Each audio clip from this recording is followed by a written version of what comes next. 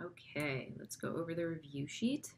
So for this first one, I'm going to rewrite it before we differentiate it because there's a lot of things that don't have exponents. So rewrite this one. This is going to be 4/3 x to the -2 power. And so remember, this is just like a verb. It just says differentiate all of this. So you're just going to write equals -3 x squared plus 1/5 x to the -4/5 plus 8/3 x to the -3, and then the derivative of a constant is 0, so that goes away. So then just rewrite it so that there are no negative exponents, and that things are back in radical form. So this as a radical is going to be the 5th root of x to the 4th, and this is just going to be over 3x cubed. Okay, so for this one, you can either use the product rule or you can simplify first. I don't have a preference. I think that it's easier if you simplify first. So for example, if you distribute the square root of x, you get 3x root x minus 2 root x. And you can actually, if you look at this as exponents, you can simplify that term to 3x to the 3/2, because 1 plus a half is 1 1/2, and 1 1/2 as a fraction is 3/2. Okay, and then now when we find the derivative, we can just use the power rule. So 3/2 times 3 is 9/2 times x, and then you're going to subtract 1 from the exponent, so that's just going to be 1/2. And then here we're going to have minus like 1x and then to the -1/2. So if we rewrite this, this will be, let's say, 9 root x over 2, and then this will be minus 1 over the square root of x. For number 3, you need the quotient rule. So we're going to do low d high minus high d low all over low low. Okay, low is 4x plus 5. D high is 2x minus 3 minus high, and then d low is 4 all over low low. And now we need to simplify. So to simplify, you want to FOIL this out. So that's going to be 8x squared minus 12x plus 10x minus 15. And then you want to distribute the -4. It's negative because of the minus sign. So that's going to be minus 4x squared plus 12x. I forgot that. All over low low. Combine like terms. So we can combine the 4x squared and the 8x squared. That's going to give me 4x squared. We can combine these to just 10x. And then we just have 15. Is that positive or negative 15? I drew over it negative 15. Okay. Ta-da! And then if you could factor this to like a 4x plus 5, you might be able to simplify more, but I don't think that's the case here, so I'm not going to simplify. All right, number 4, you also need the quotient rule. If you want to rewrite this numerator like that real quick before you start using the quotient rule, that would be a good idea. So we're going to do low and then d high. When you do d high, you need the chain rule. So chain rule, 1/2 x plus 1 to the 1/2, or to the -1/2, and then times the derivative of the inside, which is just 1. So that's low d high. Minus high, and then d low is -1. All over low low. All right, so you want to clean up a little bit up here. Express this whole thing as a single fraction. So you would have 2 minus x in the numerator, and then you'd have the 2 from the 1/2 in the denominator with the square root of x plus 1 down there. And then the second term here, you have a minus and a -1, so that's going to be plus the square root of x plus 1. And so this is the whole numerator. So the whole numerator is divided by low. So I'm just going to write that as times the reciprocal. Then what you could do is distribute this.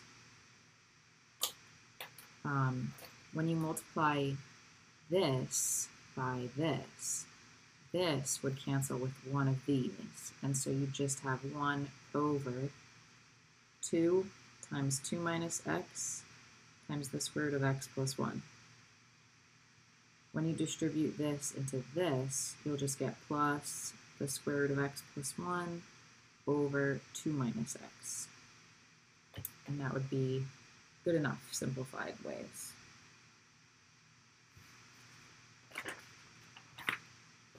Okay, you're finding the second derivative. So first, just find dy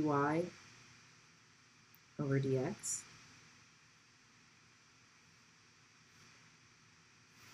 So that'll be 6x squared. Wait, sorry, there's a 6 there. We can't do that. We need the chain rule.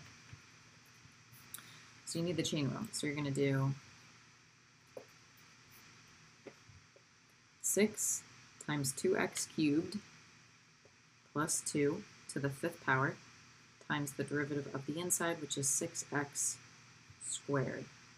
Then it's always easier if you simplify this a little bit. So combine these two. You get 36x squared times 2x cubed plus 2 to the 5th. All right, so that would be the first derivative. Second derivative of 2x cubed plus 2 all to the 6th power is the derivative of this. The derivative of this requires the product rule because you have 2 different functions here. So you're going to do first and then d second. D second requires the chain rule. Again, so 5 times 2x cubed plus 2 to the 4th times the derivative of the inside. So that's first d second plus second, and then d first is going to be 72x. To simplify, you're going to combine, just like with multiplication, these guys. So this is like 30 times 36,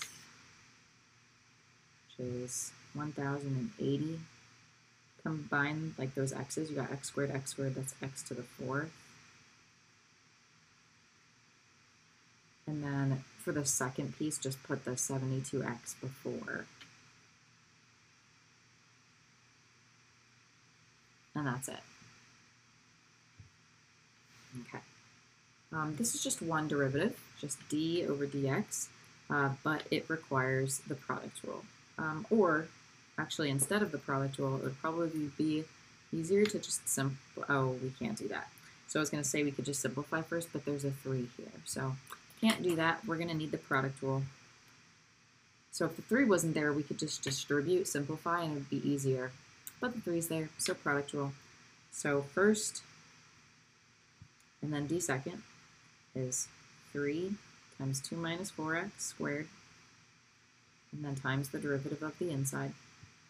So that's first d second, plus second, and then d first is just going to be 2x cubed. So again, just kind of take this, multiply these together. That's negative 12 divided by 2 is negative 6x to the 4th. And then I'm just going to put 2x cubed before the 2 minus 4x cubed. And that's it. All right, to find the equation of the tangent line. So remember, the equation of the tangent line is going to be y equals mx plus b. You have to find m, and then you have to find b. So m is going to be the derivative. So plug in, find the derivative using the chain rule.